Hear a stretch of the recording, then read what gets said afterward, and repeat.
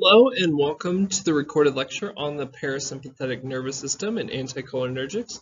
So we've already talked about adrenergics, we've already talked about sympathetic stimulation. So this one's going to dive in a little bit deeper into the parasympathetic medication categories that we'll use specific to respiratory therapy. So let's get started.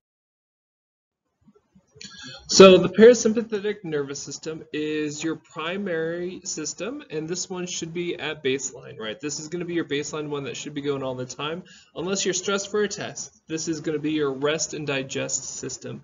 So this one is essential for life. Your sympathetic is not essential for life.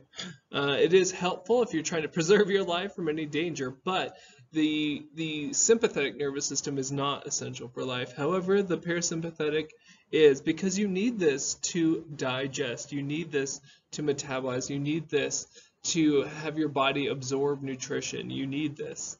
When we're looking at this, there's very few synapses located in the parasympathetic nervous system, and the synapses that you do have are located in the cranial and sacral regions. It looks like I want you to know that. It's located in the cranial and sacral regions. Once again, there's very few synapses in the parasympathetic nervous system, and they're located in the cranial and sacral regions. So this one's going to be a little bit different because you have long preganglionic, and short postganglionic. Remember, it's the opposite in sympathetic. So parasympathetic is long preganglionic and very short postganglionic, right? Long preganglionic, very short. And this one, as I just said a little bit ago, is essential for life. You do need this one. Sympathetic, you don't need it to be alive. It could be helpful in preserving life, but you don't need it to be alive. However, you need to be able to digest. You need that in your parasympathetic nervous system, so you need this one. And of course, the advantage of this one here, besides your relax and digest part, is when you're looking at memorizing things, the only neurotransmitter you're looking at here is ACH. This is your acetylcholine. So it's the only neurotransmitter that you have to be concerned about when we're looking at the parasympathetic nervous system. So remember, long preganglionic, short postganglionic. The synapses are very few, but they're located in the cranial sacral regions. And this one is essential for life. So here is an image, and you might see something similar to this in your reading materials, of what the effects are of the parasympathetic stimulation. You're going to have constriction of the pupils, which is the opposite of the sympathetic. Sympathetic would be dilation of the pupils. So this one's, the pupils get smaller, right? So when we're looking at this, there would be meiosis. There's smaller pupils. Usually it will stimulate saliva, right? Saliva is part of that digestion component. And when we're looking at that digestion component, think about what other things that's going on in your relax and digest system. Well, one of the big ones here, especially for us, for respiratory therapy, is the bronchi, right? Your lungs, right? The little tubes in your lungs, which you should know what those are by now. The bronchi in your lungs will actually become smaller in diameter, smaller in radius. So they'll be constricted. Now, it doesn't say bronchospasm. Notice it doesn't say bronchospasm where they're just completely constricted to the point where there's hardly any gas flow. No, they're just going to a smaller state. When you're sitting there just listening to a lecture, unless you're running on a treadmill while you're listening to this, which I would hope you'd have better music than me. But anyway, when you're listening to this, you're probably relaxing, hopefully, and not stressing out. So your bronchi should be at a smaller radius. You're not using a high minute ventilation. You're not breathing deep and hard. And you don't need your lungs and your airways to be as wide open to facilitate high minute ventilation. So you're going to have smaller constricted bronchi, right? That doesn't mean spasm. It just means smaller or constricted bronchi. The other thing here, this slows down your heartbeat, right? Takes it a little bit slower. This is your relaxed, right? This is your resting heartbeat. You're relaxed. And then finally, your GI system, right? And that's what we're looking at. The bladder, the bile release, the peristalsis, right, and secretion of gastric contents. So here we're looking at this GI and urinary system, right? And that's really going to help that digestion. It's going to really stimulate your absorption of those nutrients and regulation of where those nutrients are going. So the peristalsis and secretion of stomach acid, and peristalsis, the movement of the bowels, biorelease to help with digestion, bladder contracting, right? So that way you're allowed to eliminate as well. And then finally, you're going to see some reproductive parts to it as well, that relaxing digestion. That's not our primary focus here, but we're going to look at our cholinergic response next. So when we're looking at the cholinergic response, the big things are to look at for our purposes are what goes on with the heart, what goes on with the lungs, and then other things that can be impacted there. The big one is, we'll start with, is the heart. And the heart means the SA node and the AV junction. It's going to slow. Remember, you have your SA node is what is your sinus node, so that starts the pathway. Well, the SA node will slow its conduction to the AV junction. So it's slowing this communication down. So what happens to your heart rate? Well, it automatically slows down a little bit, right? Now, when that happens as well, when that slows down, the contractility, the strength of the heart contraction also goes down. So what you would see here is not only a decrease in your heart rate, but you'd also see a decrease in your blood pressure. Now, we're not talking hypotension and bradycardia here. We're just talking to a resting, comfortable level, right? Big point to make there. We're not talking hypovolemia, bradycardia, right? We're not talking about hypotension, bradycardia.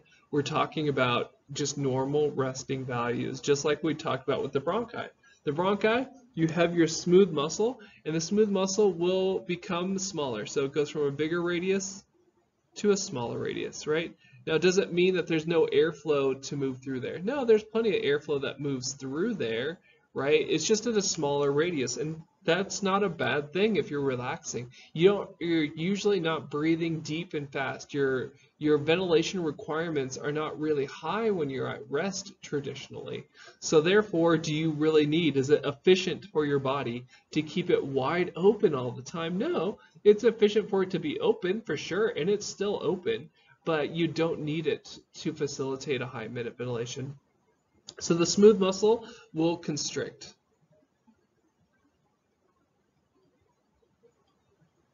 But we're not saying spasm here, right? That's the important part here. We don't need it to spasm. We just will have it constrict. The mucus glands within our lungs as well will stimulate. So we have stimulation of our goblet cells and our submucosal glands. Remember those from pulmonary MP, right? Goblet cells and submucosal glands will be stimulated, so that's going to help with increasing secretion production, right? Increasing secretion.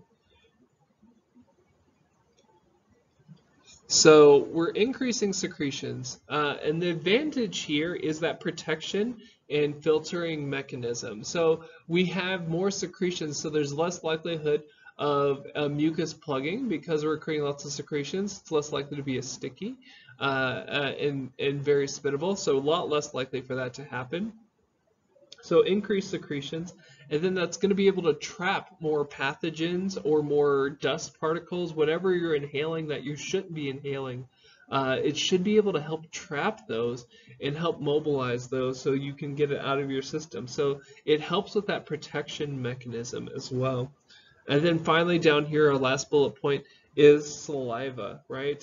So your salivation, your saliva production, if you will increase, right? It'll increase saliva production down here. So that's one of the things that you're going to notice there, and that's a digestion mechanism. So that's one of those things that you'll see as part of this cholinergic response mechanism.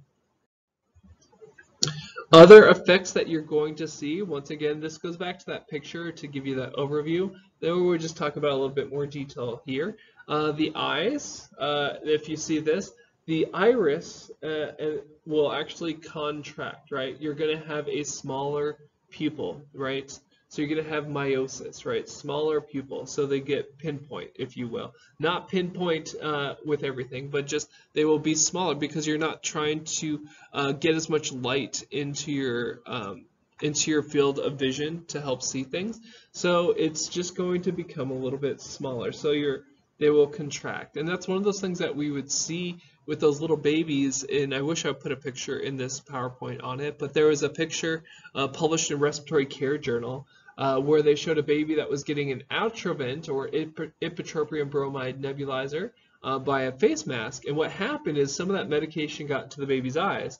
Well, what happened to the eyes? Since it's a parasympatholytic, it blocked parasympathetic stimulation, so the pupils were actually dilated. They went to mydriasis. So they were dilated, and you'll see the baby with these giant pupils, right? And that's because you're blocking the parasympathetic nervous system, right? And therefore, the pupils would dilate on that baby. So that's what you're looking at there. The other thing that you'll see here, so that's enough about the eyes, is the ciliary production. It will cause the ciliary activity to increase. And so that's why you'll see some of these patients where they'll still put it Atrovent as part of a thing that will be involved for post-operative pulmonary pneumonias. It'll cause cilia to beat. It increases ciliary beat when we give them a parasympatholytic. Sometimes it may slow it down. However, with parasympathetic stimulation that's relax and digest, it might actually help ciliary beat or increase motility to help move things around. Your GI, we talked about this a little bit already. Your GI tract will increase its motility. You're going to have more digestion mechanisms going on. And then, of course, what would I talk about GI without talking about this one? The sphincter will relax, right? Relaxation of the sphincter that allows for digestion to take place. That's as much detail I'm going in there. And then finally, your bladder would constrict, which allows for urination to happen as well. So those are all mechanisms to help with digestion. The last part here that I want you to sort of give a little bit of extra attention to is the insulin. The insulin is a big thing here because this is where insulin production is increased. So we have increased insulin production. That's a good thing to know because a lot of our patients that are in our fight or flight state, what happens to the blood glucose? What happens to the blood sugars? They're really high, like I was talking about in the other lecture. You'll see blood sugars that are in the 400s, that are super high on some of these patients in sympathetic activity, or their body's been given steroids, right? So what's happened is they don't have that insulin to help break down that blood sugar. In this area, we do have that production of insulin that does help break things down, that does help regulate that insulin. So when you have parasympathetic or cholinergic response, then we're looking at an increase in insulin production, and that helps with digestion, right? That's part of that whole digestion mechanism. So a little bit of terminology, the parasympathetic nervous system terminology. When we're looking at something being a cholinergic, which is the first one here, the cholinergic will cause stimulation of the acetylcholine receptors. Acetylcholine receptors. So cholinergic means it stimulates the acetylcholine receptors. Once again, definition. You know I love definitions.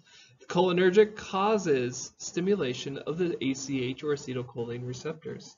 If it's anti-cholinergic, once again that prefix, anti means against, right? It means it will block the acetylcholine receptor sites. So it'll block the acetylcholine receptor sites, so that means now the dominant system, remember you can only have one system that's dominant at a time, either sympathetic or parasympathetic. So if we block the parasympathetic system, then the dominant system becomes sympathetic, which will, if we're given a drug like Atrovent or ipratropium bromide or Spiriva, right, if we're blocking the ACH receptors, then that means the sympathetic will be the dominant one. It will have broncho relaxation. We'll have a wider area to allow for gas to move through. So a couple definitions. You know I'm always a fan of definitions.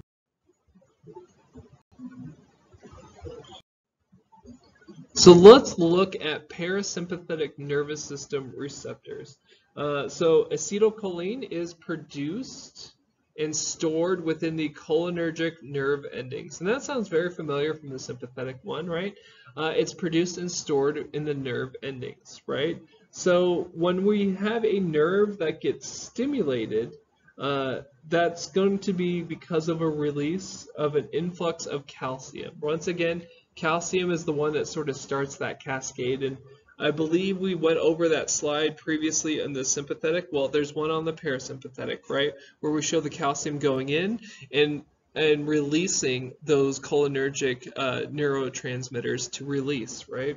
So a nerve gets stimulated and it's released with an influx of calcium.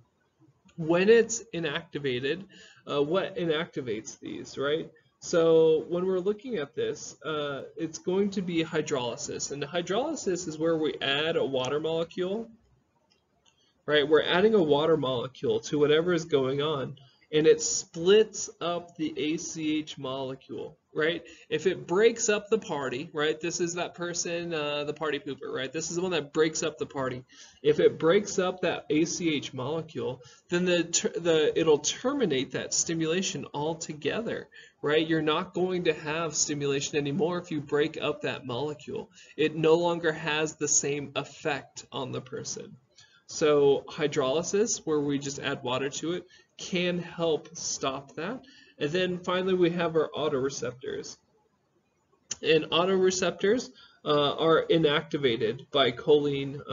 And so what they do is they erase, right? Autoreceptors erase. And they're located on the presynaptic neuron. So they're stimulated by ACH and they regulate and inhibit further release of it. So it's an auto-regulating system, right? So auto-regulating system. So just like we talked about the parasympathetic, the parasympathetic has a system as well where it auto-regulates, where it will reabsorb or regulate further release of it. So it's not just continually releasing. It will regulate that release. So autoreceptors, they're on the presynaptic neuron. They're stimulated by ACH, but when it is stimulated to release, this autoreceptor will regulate how much ACH to release. It's a gatekeeper. It lets only so much in at a time, right? Think of a crossing guard. Only so many people at a time, and then they have to let the cars go, right? So that autoregulator is part of that, right? The autoreceptors are part of that regulation process. And so here's a picture from the book, right? Here you have the calcium channel and calcium going into the neuron, and then you have the acetylcholine getting stimulated and being released, right? And then it gets released to the receptors sites. And then here you have this autoreceptor over here that's going to read how much is that down here, and it's going to give that feedback and back to the neuron to regulate how much ACH we're going to release for this stimulation. Right? So that's one way of looking at that regulation, is that autoreceptor. Remember, the other one is going to be hydrolysis. That hydrolysis that breaks up that water will break up that ACH molecule, and that will stop that stimulation as well. Right? Now you're still going to have cholinesterase enzymes, right, that will be part of this whole thing. But the big point here was to look at that autoregulation, right, that autoreceptor, as well as understanding that there's hydrolysis that will be going on in here, right? Water molecules that will go in there and help break up that party and help regulate as well. So you have a lot of that stuff that can go on and help with this stimulation. Make sure it's not excessive. So what are the effects of acetylcholine on the parasympathetic nervous system? Well, what we're going to talk about is a fancy word called muscarinic effects. And muscarinic effects are going to be pretty significant because they will increase airway secretions. So that can help with clearing secretions out of the airway because we're making more. We can trap more pathogens. We can trap more dust or whatever that we inhaled, allergens. We can trap those and help get them out of the system more. So it's part of your protection mechanism. So airway secretions can be a good thing here. We're not talking about hypersecretions like a bronchiectasis, right? But we're talking about just regular secretion production. Nothing above normal, right? We're not talking, just like when we talk about bronchoconstriction, we're not talking about bronchospasm. We're just talking about them having a smaller radius. Well, same thing here. With an increase in airway secretions, we're not talking about a massive amount where the patient's drowning in secretions. We're just talking about, hey, going back to the baseline increased production that helps you be more efficient at keeping your body healthy, especially your lungs. So as far as muscarinic effects go, there is an increase in airway secretions, and also remember your heart rate decreases a little bit. Now we're not talking about bradycardia here. We're talking about your baseline heart rate, right? Your baseline heart rate here. And then finally, we're going to see things with pupil constriction. We talked about that especially with the infant, little baby, right? Where their pupils would dilate with an Atrovent nebulizer because we're blocking the parasympathetic stimulation. So pupils would constrict with parasympathetic, right? They get smaller with parasympathetic stimulation. And obviously with muscarinic effects, your blood pressure would decrease, right? Because you don't need to send it to your brain, to your heart. You're not vasoconstricting. You're actually allowing for a lower blood pressure, that more relaxed blood pressure, right? So that could help bring down that blood pressure a little bit. You're going to have bronchoconstriction, right? Important point here, because remember we're focusing more on the respiratory effects here. And the way that our medications would affect the respiratory stuff. So bronchoconstriction would be a part of this. Now, there's obviously a nebulized agent that you may give, especially if you work in pulmonary function labs, called a methacholine challenge, right? Or bronchoprovocation is the other term for it. When we do bronchoprovocation or methacholine challenge, we're actually giving a parasympathetic agent, right? We're giving something that will cause the airways to become smaller. Well, normally, if we go to a high enough concentration on you, even if you don't have reactive airways, we can cause a decreased flow rate eventually, right? If we just keep going and going and going with higher and higher concentrations. But with traditional bronchoprovocation or methacholine challenges, we're going to give you a small concentrations, very light concentrations, and we want to see how sensitive your airways are. And so that's going to help us understand how severe or how sensitive your bronchospasm is. If it's highly sensitive, we'll be able to quantify that early on, right? And so that helps us understand what's going on. Well, of course, we just caused a bronchospasm if this person is reactive to it. So then we have to reverse them, right? We're going to give them a bronchodilator, right, to help reverse them afterwards. But there's a situation in which you could be giving someone a parasympathetic effect medication on purpose. I know it sounds counterintuitive, and trust me, feels weird giving people medicine that you know will cause a bronchospasm, right? Or you're pretty sure will at some point. And so that's that. The next one here is that increase in mucus production. Remember, we're not talking about hypersecretion. We're not talking about casts and mucus plugs here. We're talking about, hey, just your normal baseline secretions as well. So nothing to be concerned about there, right? If you're like, why would I give this? It's going to cause them to have mucus plugs. No, not necessarily. We're just using it to help look at that bronchospasm effect when we're talking about bronchoprovocation. It's not going to be enough increase in mucus production traditionally to be anything significant like a bronchiectasis type situation. All right, so let's talk about receptor sites. So muscarinic refers to the cholinergic receptor sites, right? We've already talked about this. There are subtypes of the cholinergic receptor sites, the muscarinic sites. And so anticholinergics will cause bronchodilation. We talked about anticholinergics. They'll cause bronchodilation. And they block the M1 and M3 receptors. So bronchodilators will block these two. So I'm going to put bronchodilators. BD, bronchodilators, right? Bronchodilators will block M1 and M2. So if we're blocking some of the muscarinic receptors, that means the dominant system there is going to be sympathetic, which will allow for bronchodilation, right? So we block the M1 and M3 and will allow for bronchodilation. So that's the whole point there. Remember, we talked about this in the last lecture, is manipulating the pathways is the big thing with pharmacology, blocking or manipulating the pathways to allow for better patient outcomes, hopefully. And that's what we're looking at here. So now let's start talking about these. M1 through M3, when we're looking at just M1 through M3, they are in the lung. So those are the primary ones that we're looking for, the lung. So those are the ones that are located in the lung tissue. M2, if you're curious, is something that will stimulate the heart.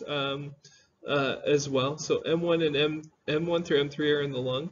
M2, if we block it, may actually increase acetylcholine, right? If we block M2, that could increase acetylcholine, which is what we're trying to avoid if we're going to bronchodilate. So if you're like, Derek, why are we only blocking M1 and M3? Why not M2? Well, M2 would cause more cardiovascular changes, right? It's going to cause more cardiovascular changes. And M3 is your airway smooth muscle. So this is your airway smooth muscle, right? Your airway smooth muscle. So M3 is going to be the big one here for a smooth muscle, but when we have M3 stimulated instead of blocked, so if we were to stimulate M3 instead of blocking the stimulate, so we stimulated M3 on purpose, well, that's going to cause bronchoconstriction. That's going to cause secretion production.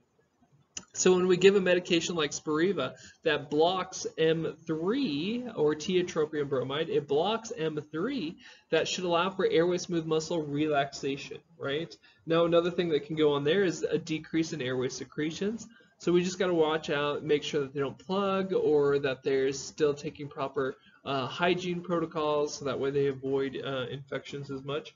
But that's what we're looking at there. So the big ones are M1 through M3. M2, we try not to block that one because it has more cardiac effects, and it is one of those things where it could actually increase or change the cardiovascular tone that we're looking in there by facilitating acetylcholine.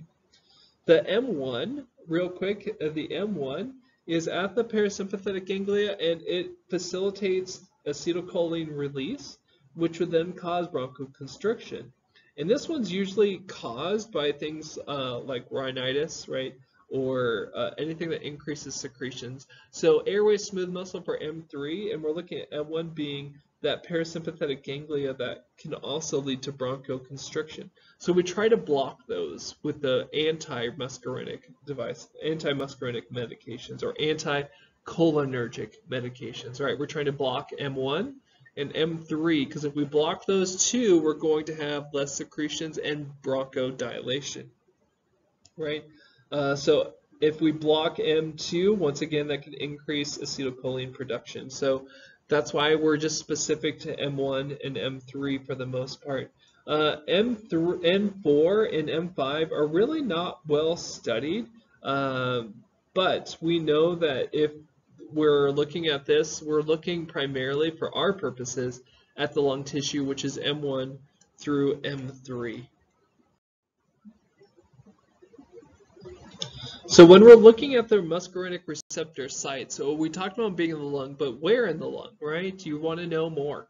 I can hear it out there. You're like, Derek, I want to know more about where these muscarinic receptor sites are located in the lungs because I'm a lung nerd. I need to know. Well, they're located in your larger conducting airways, right? Your trachea and bronchioles, right? So in your larger conducting airways, right?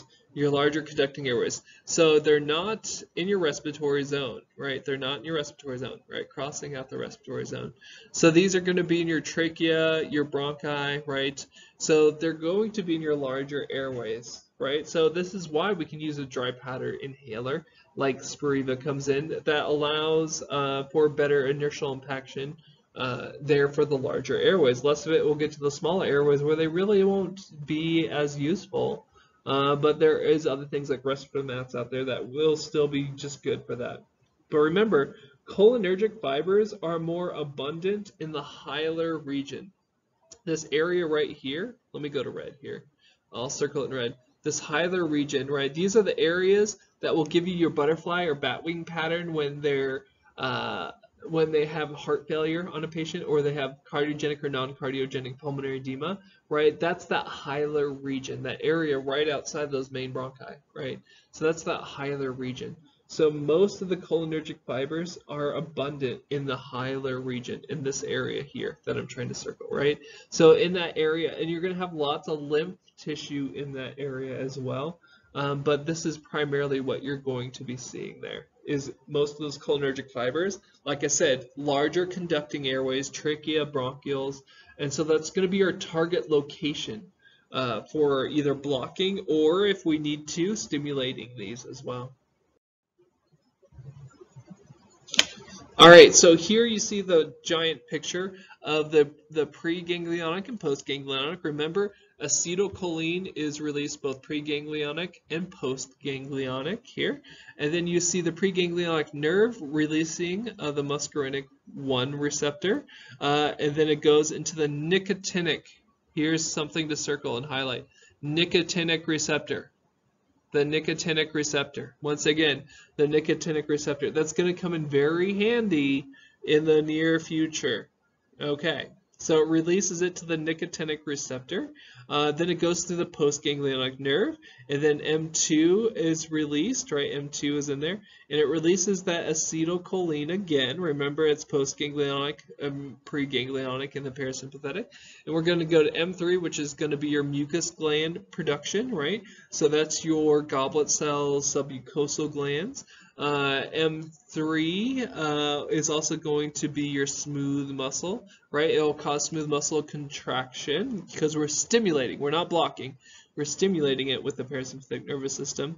And then M3 will also allow for vasodilation in the lungs. Vasodilation in the lungs, right? So it allows for the endothelium relaxation. So it allows for that blood vessels in your lungs to dilate and relax, which is the opposite in sympathetic, where we have pulmonary vasoconstriction with that situation. So let's talk about medications that block the parasympathetic nervous system. So when we're looking at these are also known as anticholinergics, or my favorite way is calling them parasympatholytics. Remember that suffix, lytic means to block.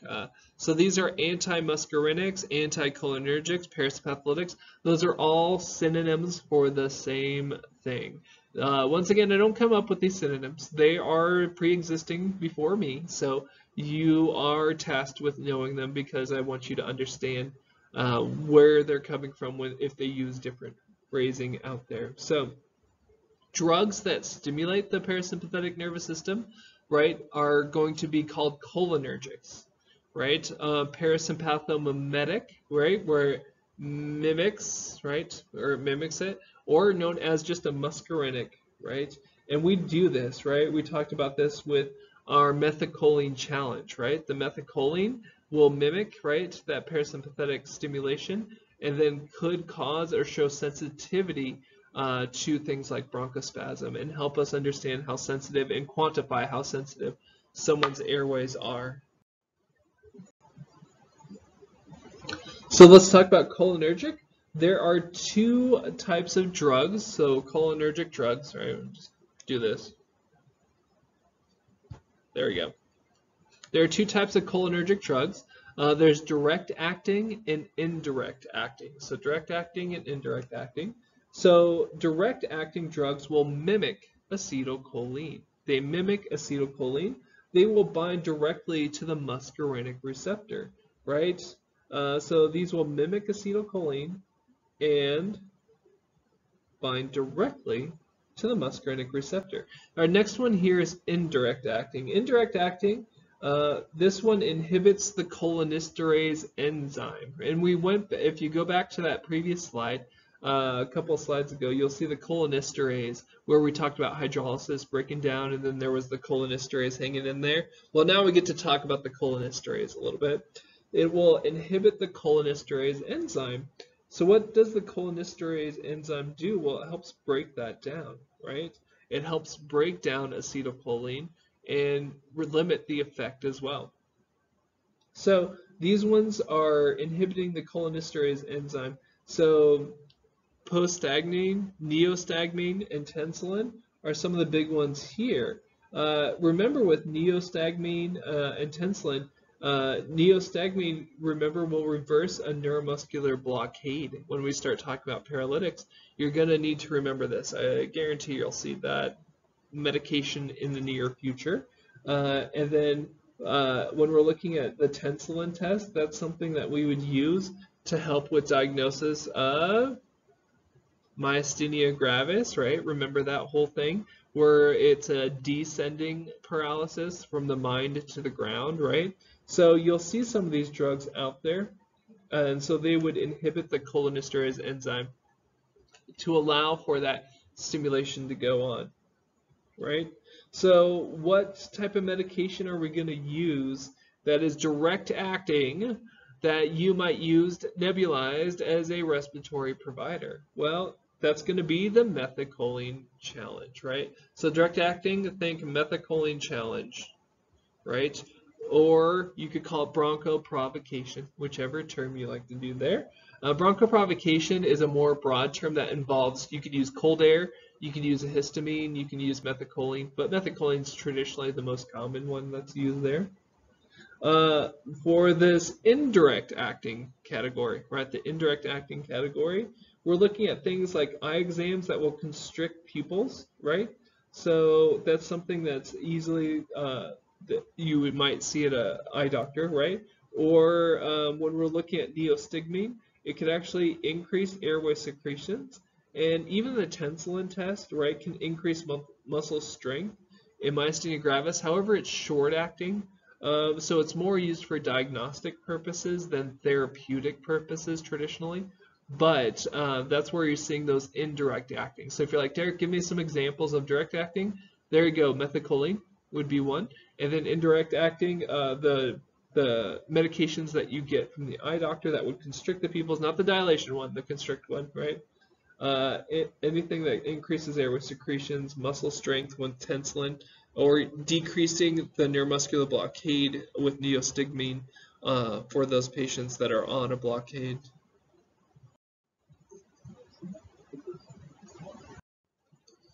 So let's talk anticholinergics, right? So we just talked about what would the effect be and what medications we would give that were cholinergic. Now we're going to go anticholinergic. So these are anticholinergic. So the whole point here is to block, right? Anticholinergics will bind themselves and block, right? Bind themselves and block. So the parasympatholytics, right? That lytic, that suffix, right, means block. There we go. Underline it. It will block that basal level bronchomotor tone. What does that mean? That means that we're going to inhibit the bronchoconstriction, not right, just that natural relaxed small radius state. We're just going to inhibit it from going to a small radius state. So that means we're going to try to keep it open if we can, right? So the degree of bronchodilation in this really does depend on the amount of parasympathetic tone that's present in the airway. If there's hardly any parasympathetic tone present in the airway, then we may not have any effect at all, right? If there's quite a bit of it, then we might have some effect. There's only one system that is dominant at a time. And so if your sympathetic system is dominant and I give you a parasympatholytic, it may not make much of a difference to your radius of your airways. But if your parasympathetic system is currently dominant and I give you something that blocks parasympathetic stimulation specific to the respiratory, M1 and M3 receptors, then you might have pretty good baseline effects. And that's what we've seen with people that were on Spiriva, that were on tiotropium bromide, right? But the whole point here is to block the action of acetylcholine, right? We're trying to stop this ACH from going anywhere. So we're going to try to block it, right, by going to where it's supposed to go, and then we're going to take up a space there, right? We're going to stop it from having any effect. So therefore, what's left would be sympathetic stimulation, right? What's left would be sympathetic. So we're trying to block it from having any effect. So our whole point is to take ACH and close it in, right, to stop it from doing anything there. So when we have an anticholinergic, it will form bonds with acetylcholinesterase, right? That's the enzyme. And this is your indirect, right? We talked about direct versus indirect.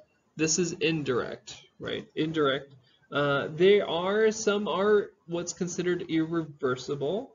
So these were medications that were used in chemical warfare when we're looking at that, like the sarin gas and stuff like that. So that would be a very, very serious situation and would call sludge syndrome. Sludge syndrome. So how would this affect the body? Well, if there's a cholinergic crisis, you can have sludge syndrome. And so we'll talk more about a cholinergic crisis in class as well. But what you're going to see is a decreased heart rate,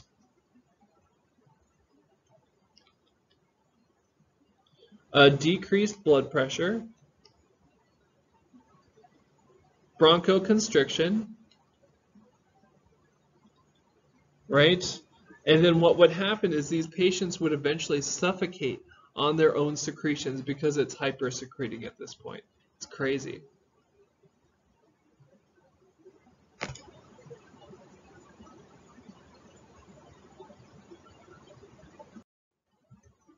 All right, so other things that we need to look at here with anticholinergics is what they do is they compete with acetylcholine. They're going to compete for that same binding site.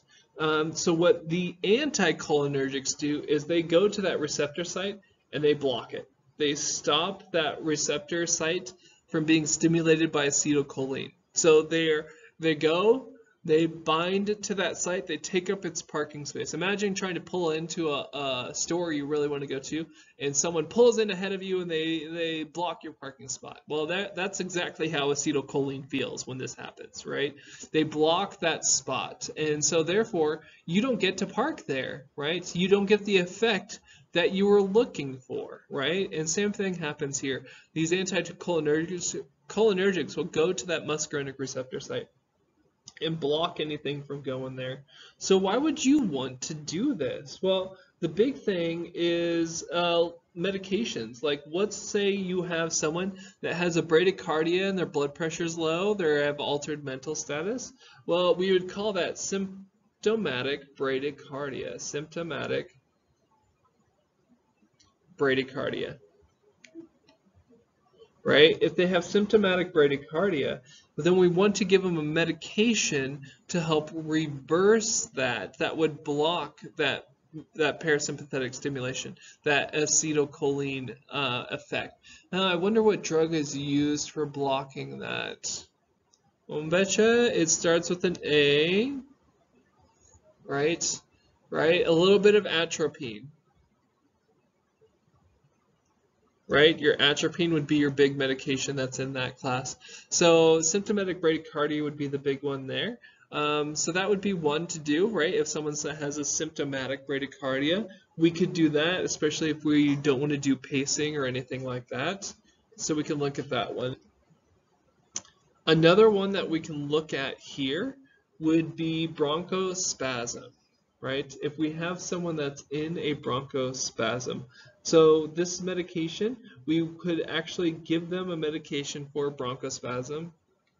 So I'll just do bronchospasm is what that stands for. Don't think anything else. Bronchospasm. So bronchospasm, if someone's in a bronchospasm, we can bind to that muscarinic receptor site and hopefully help reverse any acetylcholine from going to any of the receptor sites.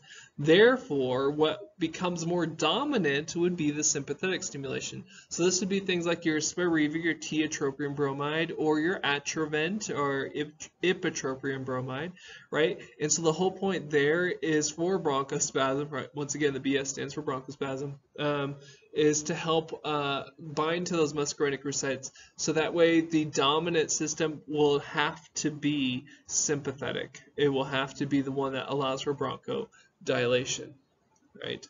So that would be your tiotropium bromide at baseline, or your ipratropium bromide that we can add to nebulizers, including continuous nebulizers as well. So what are some anticholinergic effects? And we've already talked about this a little bit before with the cholinergic effects. So now this is going to usually be traditionally the inverse here. If we're blocking the parasympathetic stimulation, right, if we're blocking it, then we're going to have less secretions. So we're going to dry them out, right? So there's going to be a lot more drying secretion. So is there a potential downside to this? Yeah, there's more potential for mucus plugging. So airway clearance therapy and proper systemic hydration become very important. Airway humidity, if they're on a high flow device, whether it's high flow nasal cannula or non-invasive ventilation, even invasive ventilation, you should have good humidity. But if they're on an anticholinergic drug or a parasympathetic drug or anything like that, do make sure they have proper systemic hydration and proper ability to have humidified secretions, because otherwise you could have an issue with mucus plugging. So if their mucus is thick and sticky, we need to approach that. It may not mean taking them off that medication. It might mean just adding more humidity or adding more systemic hydration to that patient. Other things too, if we're blocking the cholinergic effects, the heart rate will go up. Well, that's kind of the whole point of atropine, right? When they give atropine IV, right? When they give atropine IV, I don't know what I'm doing there. When they give atropine IV, that's going to be the big thing there, is to help bring that heart rate out of that symptomatic bradycardia. So when we're looking at atropine, that's kind of the intended effect, to increase the heart rate. The other thing, it should block smooth muscle constriction, and that's kind of the point here with our respiratory medications, our topical ones that we give the patient, right?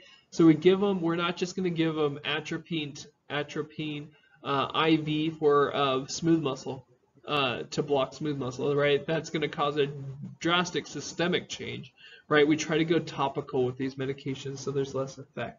So blocking smooth muscle constriction is going to be one of our big things that we use for inhaled respiratory medications. We will have relaxation of the corneal reflex. That's a natural thing that you'll see there with anticholinergics. So you can see their pupils dilate, like what I talked about earlier with that little baby, right? And then finally, you might have what's called atropine flush, which if you have a large dose, you could have massive dilation of the blood vessels. And so if you massively dilate the blood vessels, what happens to the pressure inside the vessel, right? You go from a smaller vessel to a larger vessel. If the container gets bigger, the pressure inside decreases. And so what happens to blood pressure? Well, it decreases. And then what happens to the amount of perfusion going to the brain, right? What happens to all that stuff? The kidneys, all those things. So there could be a potential hypotension effect as well that you have to worry about. All right, so there's two types of compounds that we like to talk about, tertiary versus quaternary. So tertiary versus quaternary, all right? So tertiary is very easily absorbed, right? Very easily absorbed in the bloodstream, and it does cross the blood-brain barrier. So when we're crossing that blood-brain barrier, things like atropine and scopolamine would be ones in this category. Atropine and scopolamine. You might have heard of scopolamine. People use it for motion sickness, but we can also use it to help dry out secretions as well. And those would be tertiary compounds, right? So with the respiratory tract, we're going to see dilation of the respiratory tract. With CNS, it can cause altered CNS effects, and that's where scopolamine, right, where we talked about that. If the patient has too much in that system, it can alter their mental status a little bit. Eyes would be dilated, right? It can dilate their pupils. Cardiac, it will decrease smooth muscle. So you might see a change there, and then it will slow down and it will cause urinary retention. And dry mouth is another common thing that you would see here. So all of those are those effects of those tertiary ammonium compounds. So slows down the urinary production and leads to urinary retention and can cause a dry mouth. So there are potential effects of the tertiary ammonium compounds. Once again, tertiary are very easily absorbed in the bloodstream. They do cross the blood-brain barrier, hence the altered mental status, right? With the CNS, right? Altered mental status. They do cross that blood-brain barrier. The advantage of quaternary, moving over to the quaternary are usually very poorly absorbed in your bloodstream and CNS, which can be better for inhalation medications, right? The two drugs in this category that I want you to think about that are quaternary compounds would be ipratropium and tiotropium bromide. So Atrovent and Spiriva, right? ipratropium and tiotropium bromide would be the ones here. So their effect, they'll cause respiratory tract dilation. So it does have bronchodilation, right? But CNS, right? A central nervous system effect, no altered mental status. Eyes, no effect traditionally unless you're like dropping it in their eyes somehow. Cardiac effect, hardly any cardiac effect, right, compared to the other one. GI, you probably still have a dry mouth with this one. Right, because you're giving it inhaled, right? So you'll probably still have that dry mouth from that. But that's the advantage of the quaternary, right? So quaternary is poorly absorbed in the bloodstream and the CNS, so less side effects. Tertiary compounds, very easily absorbed in the bloodstream, will cross the blood-brain barrier and has more CNS effects, like we see with atropine and scopolamine with those tertiary compounds. So hopefully you get a good compare and contrast between tertiary and quaternary, and why we would use quaternary more for that inhaled topical and tertiary for more of a systemic effect like symptomatic bradycardia or massive secretion production or things like that.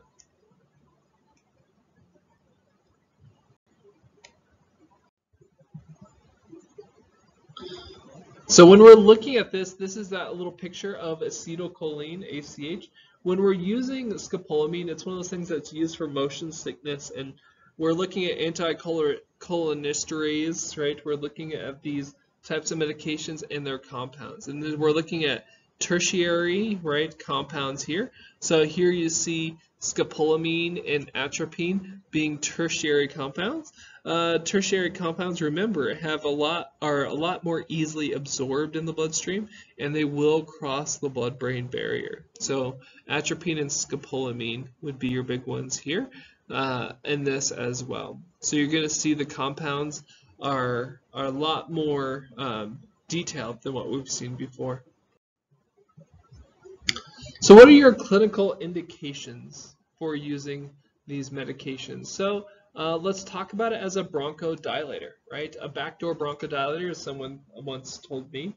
COPD maintenance is going to be one of your key ones here. And there's some evidence out there on asthma as well for this, but let's just focus on COPD maintenance. Patients with asthma who aren't responding to beta-2s, right, have poor response or unresponsive to beta-2s. So there's a little bit of asthma stuff there as well. But traditionally, anticholinergics are more designed for that chronic obstructive pulmonary disease patient, the emphysema, chronic bronchitis type patient. When you're using it in combination with a beta-2 agonist, that's the second big point here. COPD with airway obstruction, obviously. So they're on an albuterol, and they might add an Atrovent to it, your Juneb traditionally, right? A patient with asthma who aren't responding well to beta-2 agonists. Notice there's a theme here with that part, right? So we're seeing that if they're not responding well to beta-2 agonists with asthma, that we can give it a shot. We can try it, right? And then finally, when we're looking at this last one, is going to be something like just a nasal spray, especially you're allergic or a non-allergic rhinitis, right, that's going on, their nose is running like crazy, the common cold. It could help them so that way that can control and make it more comfortable for them during that whole procedure, maybe avoid other things like that cough from the nasal drip. That could be beneficial to some of these patients.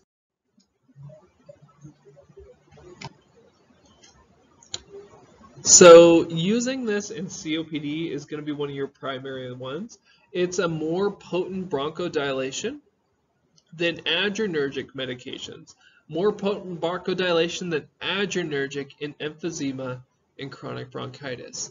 So this is where it becomes very important that they look at this category. So currently, as I'm recording this, the evidence shows that there's better bronchodilation with an Atrovent versus an albuterol in emphysema and chronic bronchitis, right? There's better use with that parasympathetic bronchodilation versus a sympathomimetic bronchodilation. The FDA specifically approved this medication class for COPD when we're looking at this, and then Spiriva, tiotropium bromide, maintains better or higher PFT levels than ipratropium. So that's why you might see a lot of patients, especially your COPD patients, on that. But why? What's the whole point of that person having a better response? Like, how is that a better response than Atrovent? If they're both in the same category, why is Spiriva better? Well, Spiriva, remember, it will bind to M1 and M3, and it's specific to M1 and M3. And that's something that will help them in the long run because it has a more specific effect on their system than just Atrovent. Yes, Atrovent works on the same way of blocking muscarinic sites, but this one blocks specific muscarinic sites that will have more benefit, and that's why it showed better improvement in pulmonary function values on those patients. All right, what about asthma, right? Currently, as of recording this, there was no label indication for asthma. Asthma, it's still considered that beta agonists are superior for their management overall, but it may be useful. It may be useful for things like nocturnal asthma where they need that longer effect. Psychogenic asthma, right? That anxiety or emotionally induced.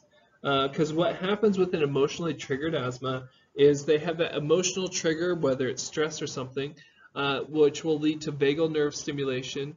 And then that vagal nerve stimulation will then cause an excessive release of acetylcholine, which will then cause the bronchi to become smaller, and therefore there's your effect, right? So that psychogenic asthma is a component to think about there, where they could go ahead and give them that anticholinergic medication. Asthmatics with comorbidities, of course. Beta blockers, especially for heart disease, something to think about there.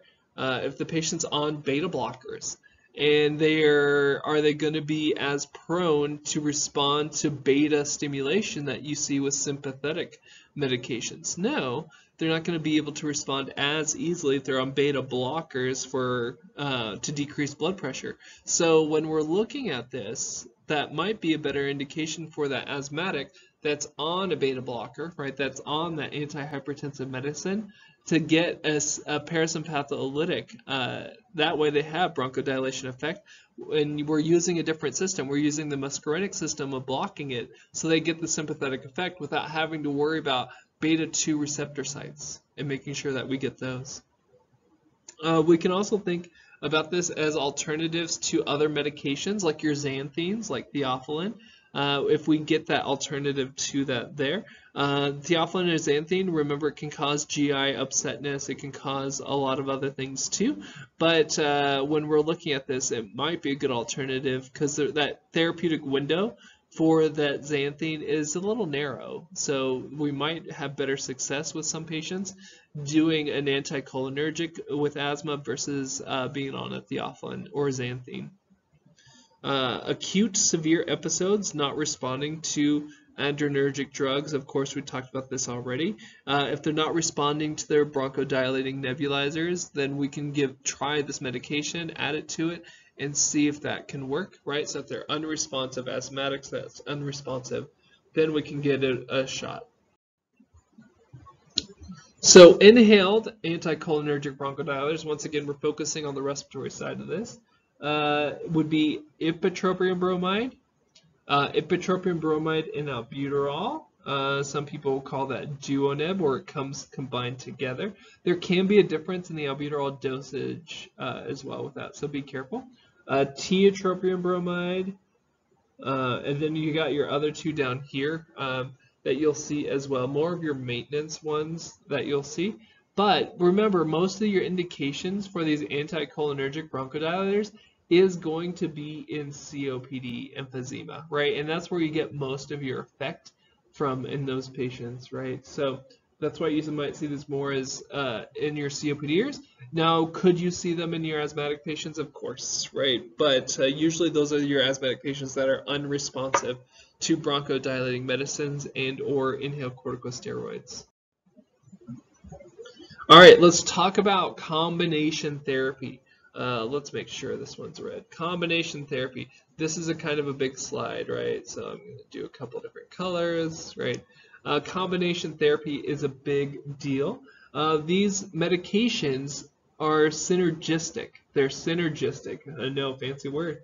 But that means that they're complementary to the sites of action, which means with an anticholinergic effect is seen more in the central airways. The beta agonist effects is seen in the smaller airways. So now we're looking at effects on both the larger airways and the smaller airways. So we're combining the best of both worlds, not just for one area of the lung. We're looking at most of the conducting airways and the transition to respiratory zone in some cases. So we're looking at more lung tissue sites. Once again, why are they synergistic? They're affecting more lung tissue surface area. Once again, they're affecting more lung tissue surface area, right? So that's a big bonus, right? They're synergistic. So their mode of action is still going to be separate, right? But they're just going to complement each other. One's going to work on the larger, like the anticholinergic, and the other ones are going to work at the smaller, the beta agonist, who will work on the smaller, right, airways. Their peak will increase. What does that mean, right? When we're looking at this means they'll have a quicker onset, right? They'll have a quicker onset. So that's awesome, right? A quicker onset. So this patient comes in, they might do better using a duo neb than just an albuterol, than just an Atrovent, right? They might do better because now we have that synergy and it's going to have a lot faster onset with it. The beta agonist will peak and terminate sooner, but the anticholinergics tend to peak more slowly and last longer, so they're going to have more sustained effect from the medication. Once again, more sustained effect from the medication. So it's going to be very beneficial, right? Now, when we're giving them an administration order, you're always going to make sure that you give the steroid last unless they have an anti-infective agent, especially on the boards. If there's an anti-infective, you want to make sure the airways are as open as clear as possible before that. But usually the steroid is the last medication you give. So you'd start with your bronchodilators, your maintenance medications, right? Your steroids would be last, and then unless they have an anti-infective, then that would be last. So hopefully you got the synergistic part out and understand, hey, doing a synergistic approach is appropriate in some situations. So let's talk about our drug tables, right? These are putting together the medications in this category. So ipratropium bromide is available as an inhaler, a meter dose inhaler, a small volume neb, a nasal spray, and this one's approved for the maintenance or the treatment of obstruction in COPD. Right, and like we've already talked about, most of this is going to be COPD related, and asthma if they're not responsive or not well controlled with just their inhaled corticosteroid and or bronchodilator. Remember, ipratropium bromide is quaternary, which means less CNS side effects. Yes, we're learning things today. It's awesome.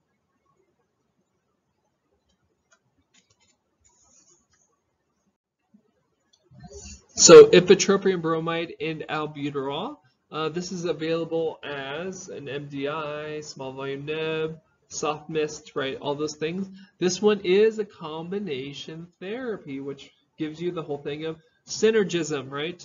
These are more effective in stable COPD than either agent alone. All right, so I need you to circle this in your notes. I need you to put stars next to it or exclamation points, whatever it is, right? Remember that this is more effective in stable COPD than any agent, any of these either agents alone. So they work better as a team than they do as independent partners, right? They work better as a team than doing independent work, right? They love working as a team, right?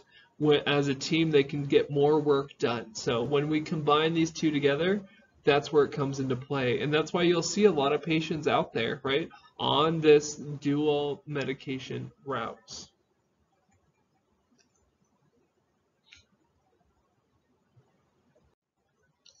So let's talk about Q-day anticholinergics. Once again, these are more of your maintenance ones that are out there. So there is the M1 tiotropium bromide is the big one here that I've seen a lot of studies on there. But M1 and M3 specific, right? Cross that M2. M1 and M3 specific, right? M1 and M3 specific. It's available in your dry powder inhaler. There's also the soft mist version out there. And then there's this other ones that you'll see out there. These ones you'll see, like I said, maintenance medications. They're on here. But they can be very useful in patients, and usually these are going to be DPI. So this slide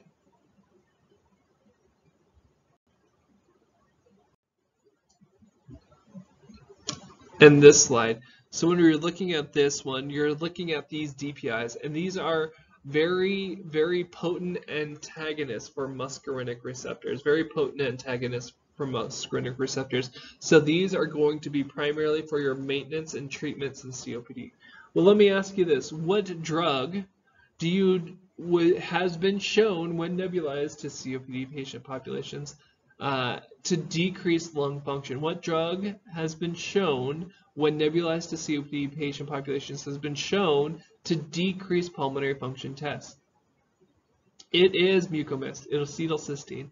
So that's one medication we try to avoid nebulizing to these patients in COPD because it's shown to actually decrease their pulmonary function. It's been shown to be harmful to them. So that's, hey, a little bonus. I could easily ask you what type of medication should not be given to nebulize to someone with COPD, and that would be one that I would think should be on that list because it's been shown as of this recording that that could be detrimental to those patients. Glycopyrrolate, right, is a quaternary ammonium derivative. Once again, quaternary, what does that mean to you? That means less blood-brain barrier issues, less CNS side effects issues, great for inhaled medication. And this used primarily to reverse a neuromuscular blockade. So this is not approved for inhalation. This is used systemically to help reverse a paralytic. But they also can use to help control drooling in pediatric patients with cerebral palsy. Like I said before, it has fewer CNS side effects than atropine, so that's why it could be very helpful, especially in those like pediatric patients, to help control things like saliva production and stuff like that as well. But once again, this one, less CNS side effects because of that quaternary component. Atropine, we did talk about this already a little bit here. This is not recommended for inhalation. Do not do this for inhalation, right? Not recommended for inhalation. It is used, one of the drugs used in ACLS for cardiac arrest. You can use it for pulseless electrical activity. Asystole is a drug, right? We're not shocking during asystole, but can we still give medications? Yeah, absolutely. We just got to make sure we cycle it with good perfusion somehow, right? Usually it's going to be manual perfusion. Symptomatic bradycardia is the big one here. Symptomatic bradycardia. The max dose is going to be about 3 milligrams, but the big worry here, I'm going to mention it again, is going to be your atropine flush, right? And that can cause major vasodilation, which then could decrease blood pressure. So something you got to worry about. However, most of the time we've already pushed a lot of epinephrine, which vasoconstricts as well. So something to think about here. Once again, I am so thankful for our pharmacy friends that show up to codes as well. They can help us with this. But once again, atropine is going to be one of your direct acting ones, and it's going to be primarily for your symptomatic bradycardia. Can we use it in other situations? Absolutely, but that's going to be primarily where you see there. And the big concern would be the atropine flush. So adverse effects of inhaled, right? We're talking about inhaled. Inhaled. Adverse effects of inhaled drugs here. The dry mouth is going to be the biggest one. This is your biggest side effect, right, is a dry mouth. So the biggest side effect of Spiriva, Atrovent, any of these other COPD maintenance medications here in this drug category are going to be that dry mouth. Dry mouth is going to be the biggest one. Now they can have a cough as well, and a cough is one of those ways, used to be on the old board exams, they would ask, how did you know that the patient got the medication from an inhaler, right? Well, the answer was a cough, because that stimulated their airways. The medication went ahead and stimulated their airways, and it caused that cough. but a cough can be present because it is stimulating their airways. Mydriasis, right? Mydriasis means what? Their pupils got bigger, right? Because we're blocking it, right? We're blocking the parasympathetic stimulation, so you can easily see mydriasis on these patients. If you're giving it via small volume nebulizer, you can see some pharyngitis. Sometimes they might get dyspnea or flu-like symptoms, right? That can happen with it, and that's just common for the mode of action or the pathology that it's working. Other things that you got to watch out for that could happen, but usually aren't present in most cases, would be changes in their blood pressure, their EKG or heart rate. So those changes, very, very rare. Is it possible? Yes, it's possible, right? That their heart rate could go up with a parasympatholytic, right? Is it possible that they could show some changes in their blood pressure? It's possible, but not very likely because usually they're not very well systemically absorbed. You should not see a decrease in their pulse ox, unlike the sympathomimetics.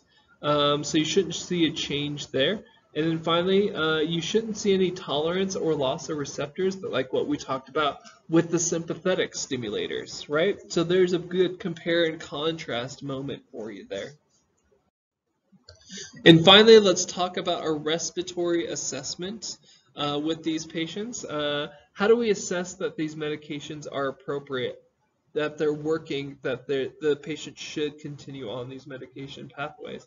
Well, one of the things is going to be looking at their ABG and their pulse ox, right? We're going to make sure that, hey, they're ventilating more efficiently at baseline, they're oxygenating more efficiently at baseline. So we can see that there. Traditionally, the ABG is not done just pre and post Spiriva, right? But over time, we can see that, hey, every once a year that person comes in for an ABG in the pulmonary function lab, hey, their blood gases on average are better, right? Their pulse ox non-invasively on average is better now that they've been on this medication for a longer period of time. And a lot of COPDers will have pulse oxes nowadays, which is a good advantage and a bad thing as well. But you can always see that they're trending better, right? That could be a sign that they're breathing better with it. The long-term PFTs is the most precise way of looking at this because we can see precisely what's going on with their airways. Is their flow rates changing for the better or for the worse, right? The other thing too is making sure that we educate the patient on when to use these, when it's appropriate, when it may not be appropriate, when to consider talking to their doctor about stopping this medication, especially if they get really thick, sticky mucus, things like that. They might have to talk to their physician for that. So educating the patient on this, and then the potential side effects is something that we need to educate the patient on as well. For long-acting drugs, especially PFTs, are your gold standard for looking at not only their baseline, but how they're doing since their baseline. We can look at the beta-2 use for nocturnal symptoms as well. The beta-2 use as well. Exacerbations, hospitalizations, have they used less bronchodilators since they started taking their Spiriva? Have they had less hospitalizations? Have they had less exacerbations since taking this medication or since starting this medication and its effectiveness? Are they absent from school less? Are they showing up for school more days? Are they showing up for work more days? Are they missing less of their work? Then those could be all signs that this medication is impactful for them and that they should continue it. So big things to look at here, and I want you to think about as you summarize this in your notes. Try to do a little short summary and think about what are some compare and contrast moments between sympathetic and parasympathetic. I want you to think about how this one will slow conduction, decrease heart rate, constricts, stimulates secretions, increase saliva production, and what muscarinic receptor sites are specific to the lungs and how we block those. What medications are antimuscarinics? What's my difference between tertiary and quaternary compounds? What is sludge syndrome? What can happen if there is an overproduction of this anticholinergics, right? What is something that we can do besides respiratory system where we use these medications that stimulate this, right? What about medications that block this outside the respiratory system, like we talked about with atropine? So those are some of the things I want you to sort of use in a summary, and hopefully that will help you out with making sure you got the general ideas of the parasympathetic nervous system and anticholinergics information down.